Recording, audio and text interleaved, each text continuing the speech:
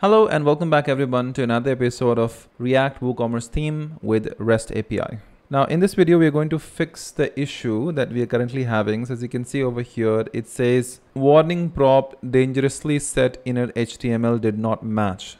So we are serving some content from WordPress and where we are getting this particular HTML from WordPress, which is for widgets in the footer, but we have this warning.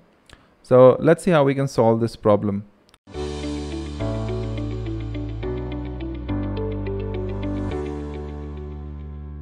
Now, if we take a look at some solutions online, there are people who are facing some issues regarding this. And if we follow this along, you can see that this is the one that people are saying help them. In fact, there are a couple of ways. First of all, let's try to understand why this issue is happening. So there is one article one person has written. You can take a look at that.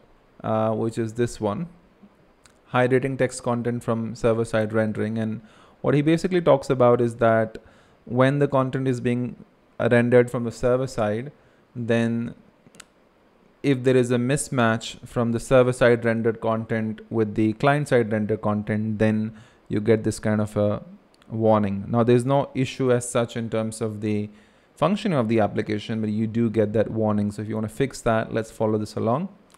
So let's take this example. Even this person is getting the same error. Let's keep going down. So there are a couple of solutions. One, if you're facing issues with Next.js, you can import the component dynamically with the next dynamic import. Or if you are not using Next.js, then you can go ahead and follow this along. Then this person says that I had the same issue, and you just have to use this state to detect one component has been mounted and show whatever that component is only after that, right? So to do that, you can see that this solution is where you check if the component has been mounted or not, and go ahead and render that when it is mounted, and that warning will go off. So let's try that. So what I'm going to go ahead and do is I'll go to the footer. Okay, let's go to the footer. There you go, index. And then I'm going to pull the use effect and use state on top.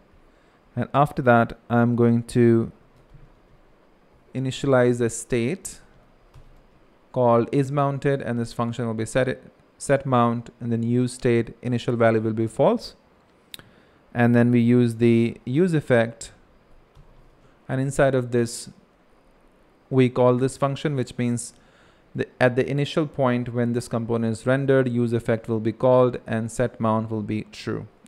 And then we can wrap these two widgets markup inside of that and render that conditionally. So what we can do is just replace this part by wrapping it inside of this. So now we just check if isMounted is true, which means component has been mounted. Then we go ahead and render these two components, which are actually giving the warning with the dangerously set inner HTML. All right. So now if you go back and check, and if I refresh the page, now you can see that particular error is gone, right? There's no warning, nothing whatsoever. There are some errors in terms of SVG attribute, which is expecting length auto, but that doesn't relate to the error that was there before. So that warning has been gone now. All right. Brilliant. So I'm going to see you in the next video. Thank you very much. Bye-bye.